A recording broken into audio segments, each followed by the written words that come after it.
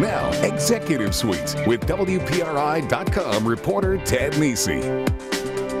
Welcome to Executive Suite. I'm Ted Nesi, continuing our virtual college tour on Executive Suite with the presidents of our various universities in southern New England. We are very pleased to be joined this week by the Chancellor of Johnson & Wales University, John Bowen. John, thanks for being here. Thank you, Ted, for inviting me here. Absolutely. Great to be here. So everyone knows it's easy with colleges. I bring on companies, sometimes people haven't heard of them, but everyone knows what Johnson & Wales is, but they might not know the scale of the enterprise. So how many students do you have? What's Johnson & Wales by the numbers?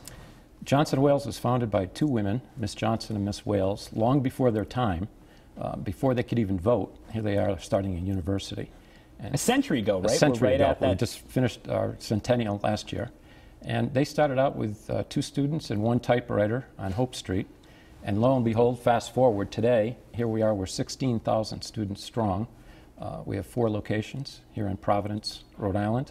We also have a campus in Charlotte, North Carolina, Denver, Colorado, and North Miami, Florida. And that's actually the reason you are Chancellor, because people think of, say, like the UMass, yes. There's a Chancellor because there's multiple campuses, and it's the same for you, right? Correct. When you have a system like that, we decided, and the Board of Trustees approved it, to have presidents at each one of our campuses, and then the Chancellor would be the CEO and head of the whole system. Now, when you say Johnson & Wales, to people around, they think cooking, yes. I think food, and yes. You don't mind that, of course, because it's a great reputation, but there's a lot of other stuff that goes on in Johnson & Wales. What's one of the biggest things you think people around don't know about Johnson & Wales? Well, there's 2 things. Let's stay with food. We're so famous for it. We're world famous. We're a great, great program. We're a world leader in it. But we're actually transitioning in food to really get into wellness, sustainability, health and nutrition, and all the health sciences as well. Sustainability. Where are the fish coming from? What kind of fish are we taking out? Are they sustainable? So we're really looking at minors in culinary arts as well, so students can go ahead and focus on that. So culinary, we're still evolving. Good food, but now let's go deeper. In addition to that, we have a great program in business. We've got great accounting, business administration programs, a great MBA program as well, technology programs. Arts and science programs now. We've just launched a new biology program. So we're on the move. It's a transformative years of J&W happening right now. Now, I'm interested with the culinary evolution and what you're talking about there. Is that the school pushing it on to the students, or is that bubbling up from the students wanting to know that? You know what? I just look at this intersection. It's what's happening in our society right now. People are demanding it. Farm to table is so big. Right here, we've got a strong, strong effort in this state. We're hearing it from there. We're hearing it from the employers of restaurants. Customers are demanding it. Fishermen are demanding it. We're actually working with fishermen that are coming in and saying, look, this population is kind of fished out. Here's something else that people don't know. Can you play with this and develop some new recipes for this? And that's what we're going ahead and we're doing as well. So it's really coming all sides. So 100 years old, Johnson & Wales, yes. 101, I guess, now. Yes. You haven't been there the whole time. Wouldn't date you that much, but a good amount of it. 4 decades now you've been at Johnson & 41 Wales. years. 41 years, impressive. There's been an interesting shift. There have been a lot of shifts over that time, but especially in the last decade since you took over, you're on your second strategic plan. And the shift, it looks to me as an outsider reading through the documents, sort of a shift from a lot of focus on growth to a lot of focus on quality. How would you describe, though, what's been going on? That's exactly. I remember looking at a report, and we were recruiting a lot of great students coming in here, and they really were totally matched up, and they were not graduating. And I was troubled by that. And I said, let's see if we can be more selective.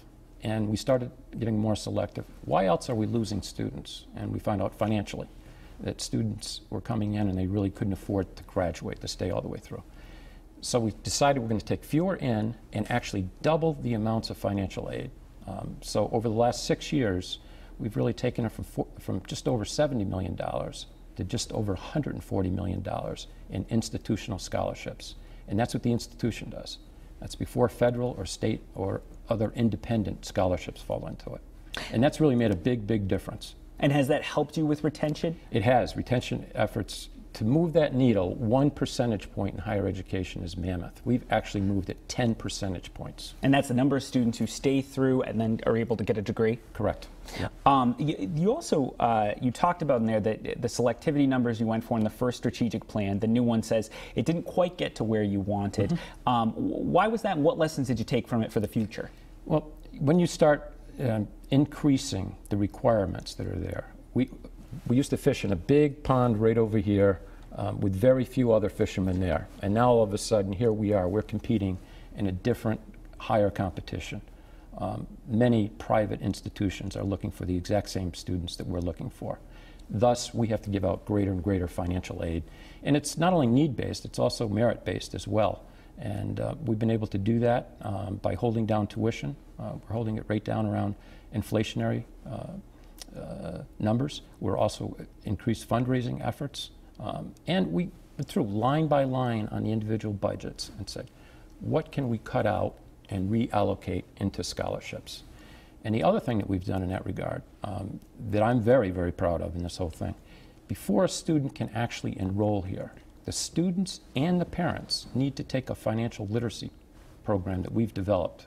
We actually bought some software and customized it to ourselves. Yeah, because an 18-year-old doesn't necessarily understand the scale of a $150,000 investment in education or whatnot. That's right, and about a third of our students, if not more, are first-generation college graduates are coming into us. So the parents don't necessarily have that sophistication either. But it's really an investment in their lives. And so they have to go through this financial literacy program so that they understand what the payments will be once they graduate. And that's really helping students select who comes and who doesn't. Now, when I think about the kind of thing that might keep a college president up at night, I think of demographics and the fact that we're seeing fewer, just because of the baby boom and then their children, and now where we are, we're seeing fewer millennials, fewer people coming out of high school for you to try to convince to come to Johnson & Wales. How big a challenge is that? It is. It's a huge challenge. There's no doubt about it. In particular, up here in the Northeast, it's even worse. So you just look at it, and again, when I went to the Board of Trustees and announced this program, said that we're going to right-size this. As the demographics are going down like that, enrollment too will end up going down. But if we can accept fewer students but keep them longer through graduation, we will also have a great business model going forward. And we're transforming lives going there. People enrolling will end up graduating and really going on to successful careers. I was struck, you talk about financial aid, the cost of college, always a big topic.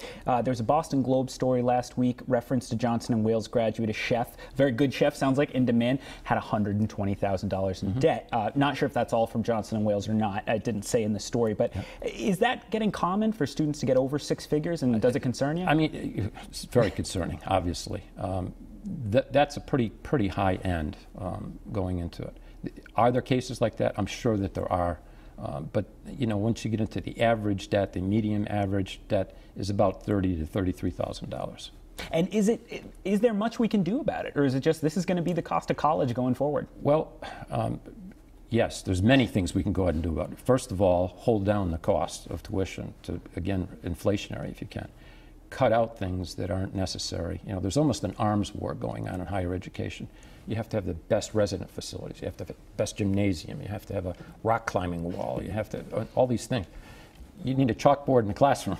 I'm being a little bit facetious there, but really, let's get back to the basics, what we really and truly need, and let's concentrate on that.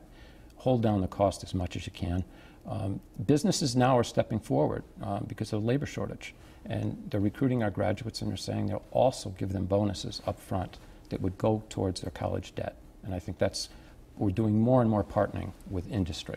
The fabled rock climbing wall. You always hear that when you're talking about the arms race in college. All right, we're going to take a break. When we come back, we're going to talk much more with Johnson & Wales Chancellor John Bowen about some of the exciting new projects happening on his various campuses. Stick with us on Executive Suite.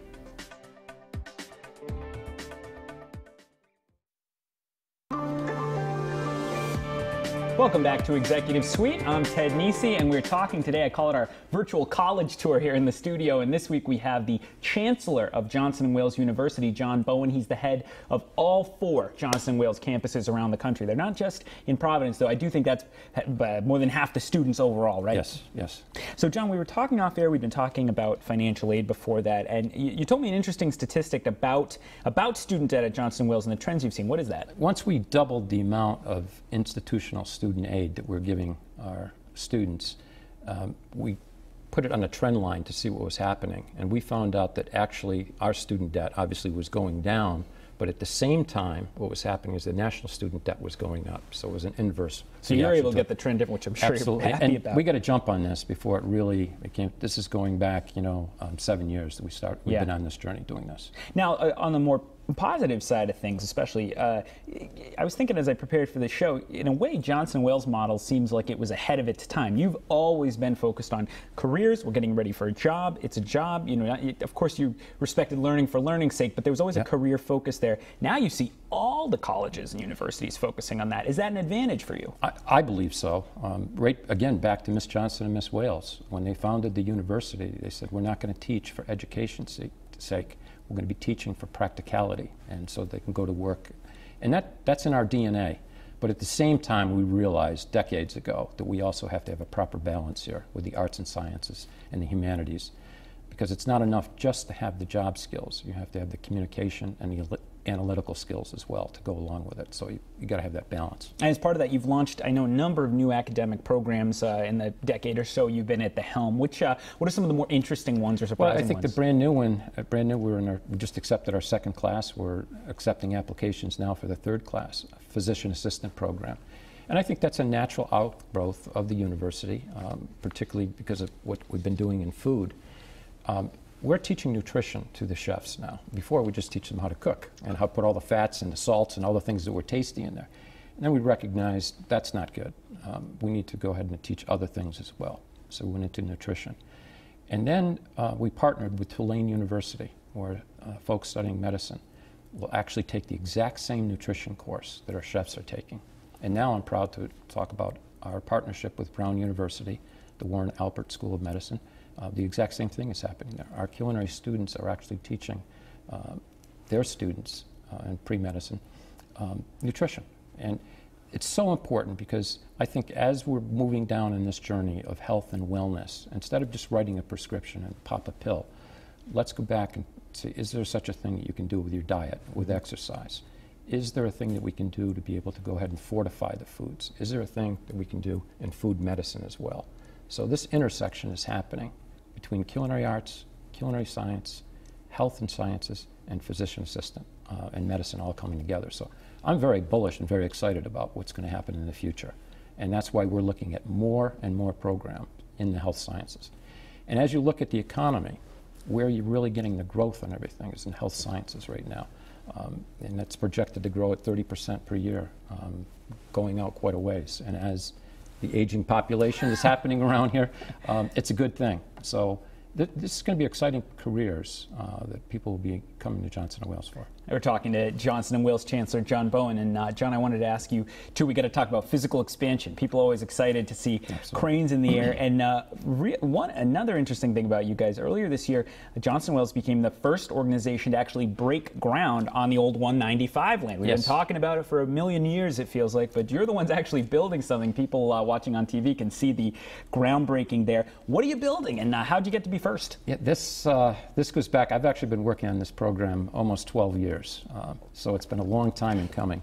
And it's a 3-story building, 71,000 square feet. It's an academic building, be a robotics laboratory, School of Biology will go ahead and be there, a brand new program for us that we're launching. The first class is coming in this September as well. And we're very proud to be able to get it coming out of the ground. The cranes are over there. It's 3 stories are up right now of the steel, and we're moving along. I think this is going to be a catalyst for other folks to commit to Providence. This is our invitation. Things are going well. The university is investing over $40 million in this project, so we're excited about it. It'll be walking distance to the right across the street is our physician assistant program. We're excited to be able to see that the School of Nursing, the partnership between Rick and URI and Brown, it's just going to be a wonderful place. I was a little naive. I thought we could start construction sooner than this, but I did not realize the amount of infrastructure that needed to take place, hooking up the utilities. I thought because we already had a building next to it, we'd be able to tap into that, but didn't work. I don't handle a hammer at home either, so I've learned quickly that needed to take place. And I think that a lot of work has been done on that infrastructure. We're ready to go now. The streets are in, the sidewalks are in, and at the same time, I know there's some criticism out there, perhaps they're not moving along as fast. But when I go ahead and I look at it, I think it's better to do it right and to make sure that you get the right mix and the right size plots of land in there.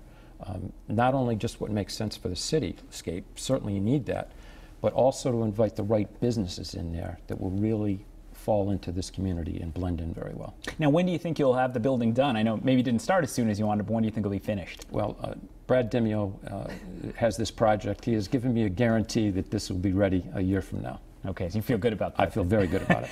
And on time and on budget, Brad, too, I might add. No, so, okay, hopefully he's watching. You heard that, Brad. We'll have you on if it doesn't happen. Could you see Johnson Wales using any more of the 195 land? Or I know you've always been cautious with money. Yeah, we may. I'm waiting to see what private industry or government will go ahead and take up. We need some more housing. There's no question about that. I want to make a requirement for additional housing. Right now, it's really just for freshman students to live on campus. We'd like to explore that because that also helps in retaining students through graduation as well. My preference is, really I'm open. I can't really say that I do ever. I'm open. We can do it. We do own land in other parts of the city and down at our Harborside campus, so we can build there. But I'm also excited to see the Phoenix Corporation. They're coming in. That's a group out of Texas doing student housing on 195. And that would be a mix of many colleges and universities going ahead and sharing. I think that would be an interesting experiment as well. So we're open to that. All right, we're going to take another break. When we come back, we're going to talk more with Johnson & Wales Chancellor John Bowen about the food economy and his school's role in that. Stick with us on Executive Suite.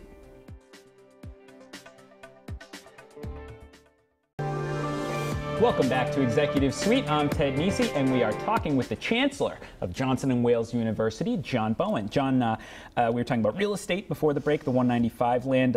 Another deal, real estate deal recently you guys did, WPRO reported earlier this year, you'd purchased the Port Edgewood Marina in Cranston. You getting into the marina business? What's the plan? Not really. We own, obviously, a lot down in the Harborside campus, which many of the Rhode Islanders know as the shipyard. And we also own, as Rhode Islanders know, the former Cranston Hilton Hotel, which is now a resident hall for us. And right in between it was the marina. And when that became available, I said, that make sense for us, because right now our students have to leave the resident hall and either walk or get in their car and drive around to get to the harbor side. Wouldn't it be neat if we could build a boardwalk and they could just walk back and forth to classes and dining and sporting events and things. And in addition, we have a sail club and a team, and I said, this is going to really make some sense. We can clean up that area as well by doing this boardwalk and re-landscaping it, and so it worked out. And any sort of timeline on that project? When you want to see? We've already started on it right now. We're in there, and stay tuned. More will be happening in the fall, and a lot more will be happening in the springtime. Interesting. We'll keep an eye on that then. A question off the beaten path for you. Would you ever consider opening a fifth campus? You guys are all over the country right now. Have you looked at that, or do you like the footprint now? We have more by invitation than anything else. I'm going to say probably 16 times a year I receive a telephone call or a letter either from a mayor or a governor or a private entity that is inviting us to take a look at it. So far I've been saying no and turning these offers down. We're really going through a transformation at Johnson & Wales, and I'm really bringing the whole university to a higher playing level and a higher quality. And we're looking at, I'd rather introduce new programs, and the edict that we have right now is 3 to 5 new programs of study each year over the next 3 to 5 years. And really looking at where are the jobs going to be in the future, the way we've always looked at it, but where are the higher paying jobs in the future, and let's go after that. And right now we're very, very bullish on health sciences, and you're going to see more and more of that. And as I talked earlier in the show, more minors in culinary arts. Because an interesting thing that's happening in culinary arts, 20 years ago, 80% of our graduates would go out and actually cook and become chefs and culinarians, and 20% in food service related area. That's actually flip-flopped. Right now, only 20% are really going out and they really want to become chefs and cooks. And there's so many other opportunities available through health and nutrition, food styling, food photography, blogging, restaurant critics. So we're really combining more of the arts and humanities. And communication courses with food service. And I want to stick with the food question. We're talking with Johnson & Wales Chancellor John Bowen.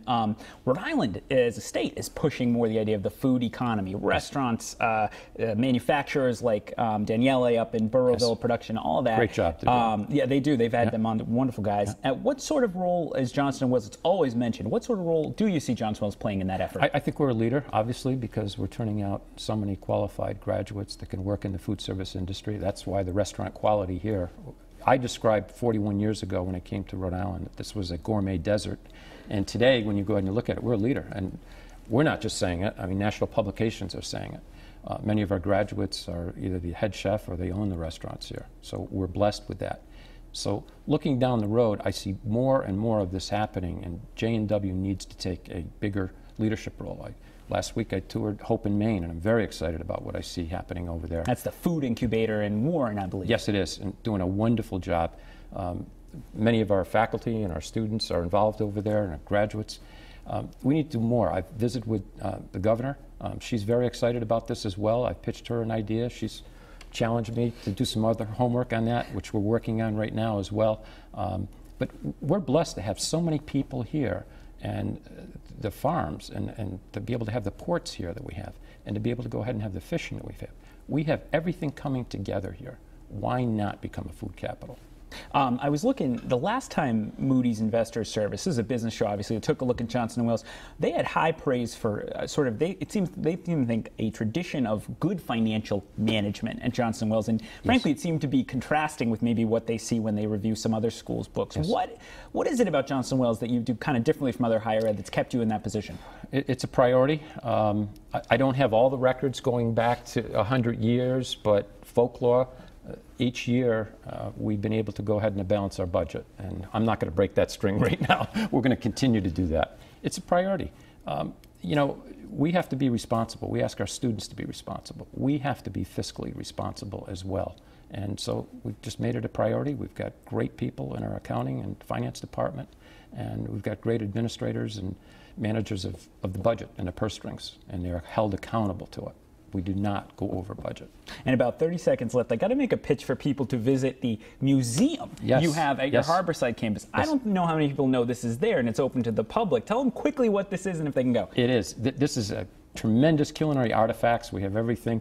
We've got a great collection, president to president collection, from the first president all the way up to Obama. A presidential artifact about culinary arts, whether it's a menu or a plate or a handwritten letter from Thomas Jefferson to somebody in Providence about the great pheasants that he got here and is looking for more. It's a great place to come and visit. All kinds of food, kitchen supplies. You can sort of walk through the years There's of how a diner people made inside food. the building. Yes, it's a really cool spot. So check that out, the Culinary Arts Museum. You can Google it. It's at the Johnson & Wales Harborside campus. Chancellor John Bowen, thank you so much for being here. Thank you, Ted. And thank you for tuning in and listening to Executive Suite this week. Be sure to tune in next week and every week and join us again. You can also get us, as you know, as a podcast on iTunes or Sunday nights on 630 WPRO 99.7 FM. See you back here next week on Executive Suite.